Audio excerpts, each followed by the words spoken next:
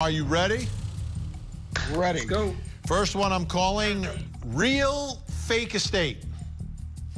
What does that mean? Two Florida men, of course, arrested in this financial scam where they put up some signs and a website for this new coming soon Falls of Davie complex. People plucked down deposits of $100,000. It was all a scam. They ended up getting like $1 million out of the whole thing before they got caught. Here's the question, Al. Was this a great scam or easy targets? Well, I mean, they said coming soon. They just didn't say how soon. Okay? So eventually it may get there. That would be my defense to the jury. Yeah, after they do just 5 be patient, to 10. Folks. Be patient. Darnell? Well, the first thing is, here goes Florida again.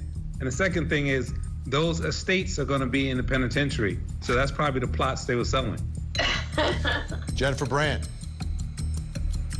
I hope that nobody really wanted to go see them because there was just They look nice, right? no models, nothing to say, right? Unbelievable. Next story, calling this one the Goat Rodeo up in Boston for reasons still unknown. There were a series of false reports regarding loose goats in Boston, and these pictures were sent.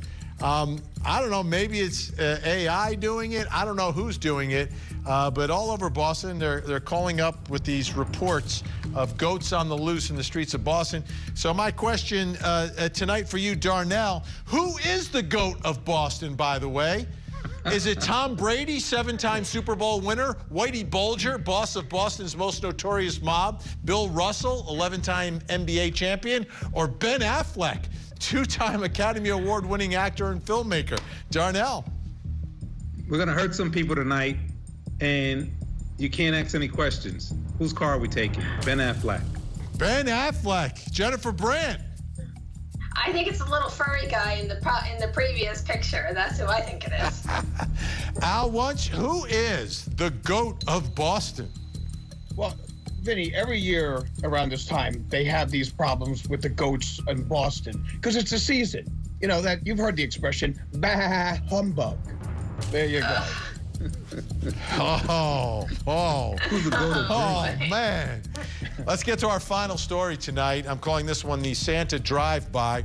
Lexington, Kentucky, an inflatable Santa was hit in a drive-by shooting. Home surveillance camera caught it. There comes the car. Look at this. They're driving. Santa gets shot. Down goes Santa. Down goes Santa. Let's watch it one more time. Slow motion, an actual drive-by. Unbelievable. Now, there was actually a second camera there, and I believe we do have a better image of that car. Take a look. Is this worse than stealing Christmas, Jennifer Brandt? Oh, yes, Vinny. That's so sad to see that poor Santa fall down. It's just awful. Darnell. Well, they typically say you get more time for hurting a prosecutor, but I think at least this time we got a real person down. Yeah. Did you see that the crime scene photo there? Did you see Santa on the ground there, Al? Well, you know, Vin, I'm going to call this truly Rebels Without a Santa Claus. And it is elfin horrible. That's what I have to say. That's the go to Boston. Oh, excuse me, go to Jersey. I'll be in Boston. I'll be in Boston this weekend, folks. Army Navy's up there. Oh, I thought you were performing at Chuckles. I'll be at Chuckles doing 3 nights, and then at the halftime show at Army Navy. There you go. We're going to see your picture on the street in different poses on the street. Right next to the goat. Al Wunsch, Darnell, Crosland, Jennifer Brandt, great to see you. Thank you all so much. We'll see you again really, really soon. All right, folks, before